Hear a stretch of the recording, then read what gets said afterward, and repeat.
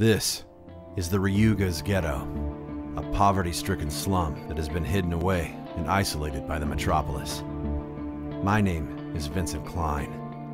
I've lived here my whole life, but for some reason, I seem to be stronger than everybody else.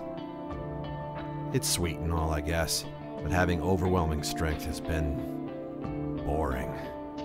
Well, it was, until I met him. Pathetic.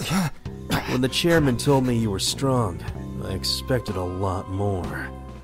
Listen to me. You might be able to beat some street thugs like it's nothing, but in my world, you're weak. Come find me when you want to know what true strength is.